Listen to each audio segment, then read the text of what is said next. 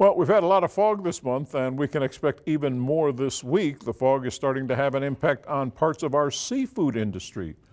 Let's go live to the Corpus Christi Marina. That's where our Brenda Matudi is with more details on this impact. Brenda.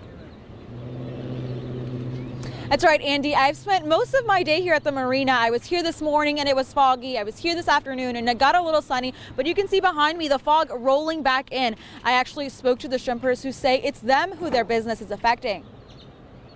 The month of February has brought mostly sunless and cloudy skies, which has put a damper on one industry that is used to thriving in Corpus Christi. We get less shrimp when it's foggy outside. Aaron Holt works at a local seafood restaurant where he says the amount of shrimp being sold to the restaurant has decreased in the last few weeks.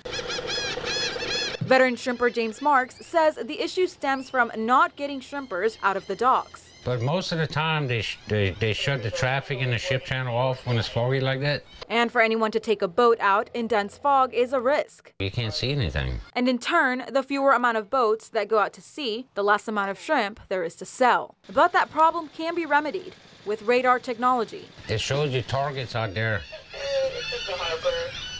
And anything around you is going to show up on this right here. Radar allows boaters to quote-unquote see through dark or stormy weather. The problem is many shrimp boats don't have radar, making it difficult and dangerous to navigate the ocean. They get run over. Up until now, shrimp prices haven't seen a direct increase, but if the fog continues much longer, that may change.